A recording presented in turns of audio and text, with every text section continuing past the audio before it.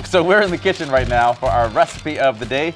Sarah K. Hannell is a cookie artist at Fairytale Cookie Company, and she's here to show us how you can make this royal icing recipe. Yes, it's a lemon royal icing. Good morning. All right, so I'm trying to get this one out of the bag. We were working to get these out earlier.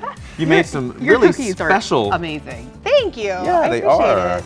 So the icing is what we're going to focus on today, right? Yeah, so I'm going to show you how to make my icing. So Dana was joking about getting this out during the break, and here I am struggling now. Right? I know those bags are difficult. Special show me cookies. So how do we make it? And where do we start? So the first step, you're going to take a half a cup of water, just any room temperature is fine. Okay. And then I do everything by weight. So you want to use 50 grams of meringue powder, and then you're just going to make that, there we go. It's such a cute mixer too. That color is adorable. It matches my kitchen. My kitchen is like teal and yellow and red. Fun. So bright colors. Yeah. So you say this is super easy. I mean, I don't bake. You don't bake. No. I would be too scared to try this. Once you start talking mixers like that, that seems super legit. Yeah. I'd even be scared to go that far. No. So then you want to just kind of get this like a little foamy. Okay. And then once what kind of sugar did you say you put in that? This is meringue powder and water. Okay. And then you're going to add your extract. So I use real vanilla and the juice of an entire lemon. That's important. Okay. This is the key ingredient This here. is the key ingredient. That actually gives flavor, and it's going to stabilize your icing a little bit too. Okay. Now, where's the cookie recipe? So the cookie recipe is here. Top secret. We don't share that.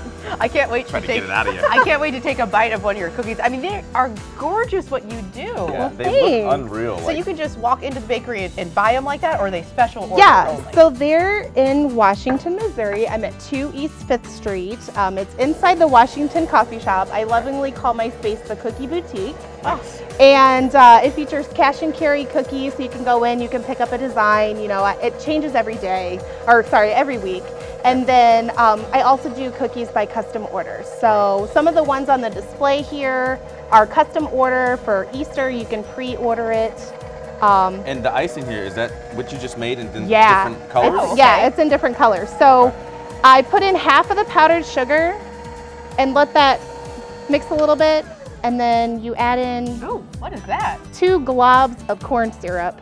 Okay. That keeps your, I know, it's so technical, right? Can we try to decorate while you finish that up? Sure. I'm sure that we'll be excellent at this. Yeah, so the corn syrup actually keeps your icing from getting super hard. Have you ever had like a sugar cookie from a bakery and the icing's really hard? Yeah. Yeah, so my recipe gets rid of that, so. Anthony, how are you so good at this? I don't know.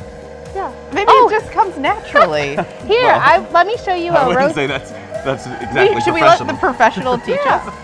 So I'm gonna let this beat for a little while to kind of bring that to a peak there. All right, we got 30 seconds left. Yeah. Take a bite. So what I'll do is I'll take this one and I'll make a roast for you. So you start in the middle, and you just work. Oh, see, I could have been better if I started in the middle. Your way around. I started on the outside. Yeah. Right, your cookies are delicious. And Thanks. worth the drive to Washington. Definitely worth the drive to Washington. Oh, yeah. Best show me cookie I've ever had. Thank you so much. We'll post this welcome. recipe on our Facebook and Instagram. Check out more information about Fairytale Cookie Co. on your screen. See you tomorrow. Bye. Bye. This is good. You can taste the lemon.